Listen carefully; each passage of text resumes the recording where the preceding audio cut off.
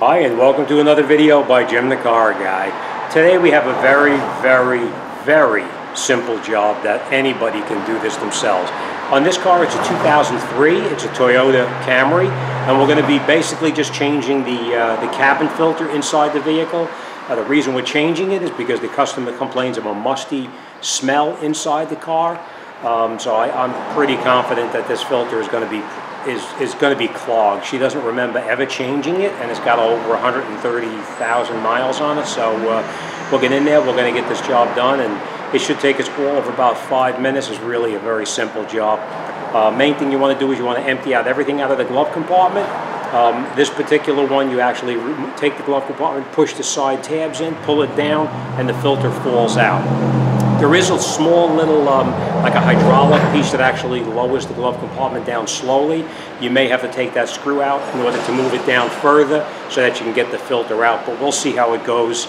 On this one, I think this comes out fairly easy without having to remove that. So, all right, if it takes you more than 5 minutes, you're dogging the job, so make sure you have all your tools and everything ready. So, all right, let's get up there and let's get started.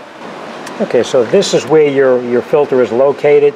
And you basically just open up the glove box, make sure you have all your stuff out of it, and then you would come over on the side, right over here, and you would take out that screw right there. It's a small Phillips head screw. You'll need to remove this so that you can actually get the glove box to open up all the way. So we'll just take this screw out like this. Of course, don't lose it because you're going to need to put it back in. Now some cars will have this, some cars will have a different type of setup on here, but most of them all have some kind of a retractable piece on it. Alright, now don't lose your screw because you're going to need to reuse this later on. So we'll put that on the side for now. And now what we're going to do is we're going to come in over here on the side here and the side here, and we're going to squeeze it together and we're going to pull that box down. So let me put you down and we'll do that. Okay, so we're just going to push in on the sides. And roll.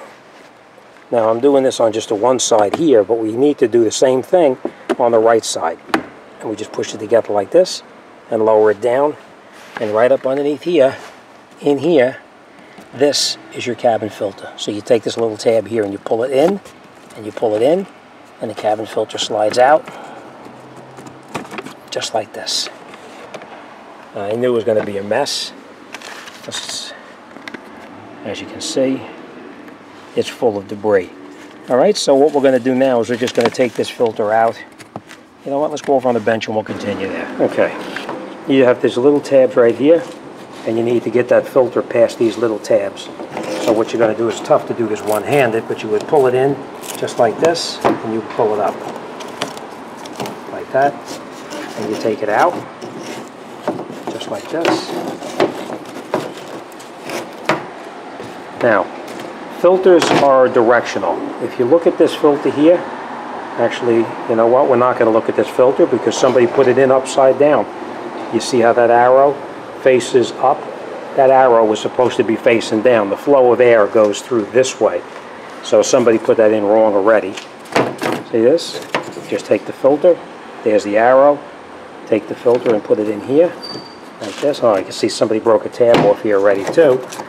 You push it down like this. Like I said, it's a little tough to do one-handed, but you get the idea.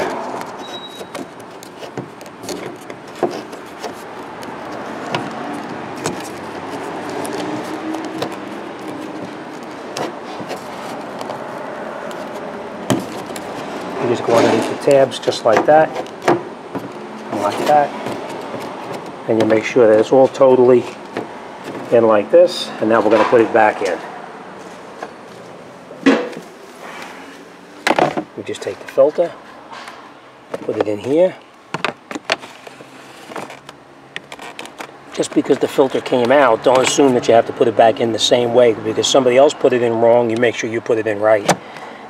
And it snaps in just like that. Take the glove box, pull it up, and if you pull it, it snaps past.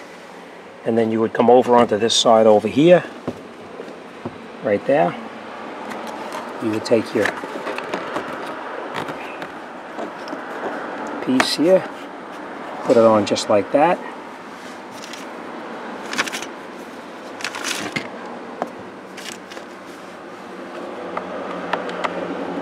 Now it's a little dark. I'm blocking it with my hand, the shadow of the light.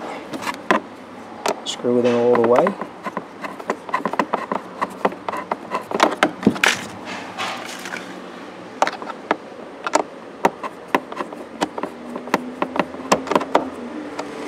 Okay. Then of course we're going to put all of our crap back in the glove compartment, and that's it. You're all done. Okay, so as you can see, the cabin filter is a very easy job that just about anybody can do. 5 minutes and it's pretty much done. Now I will warn you of this. Sometimes when you take a cabin filter out that's this dirty, when you pull this out, this filter actually, all of this leaves and debris on here, sometimes it'll fall down inside the blower motor itself. And if it goes in the blower motor, you may wind up with a little bit of like a noise from the leaves hitting the wheel as it spins. But if it does, those little tiny leaves, anything that's in here, such as these pieces of debris like this, they'll break up and they'll be gone. So if you do get a little bit of a noise from it, it's not a big deal. It'll go away and you'll be fine. All right, anybody has any questions or comments, you want to talk to me about anything, send me an email. I'll be more than happy to talk to anybody about anything. As always, thanks for watching. See you on the next one.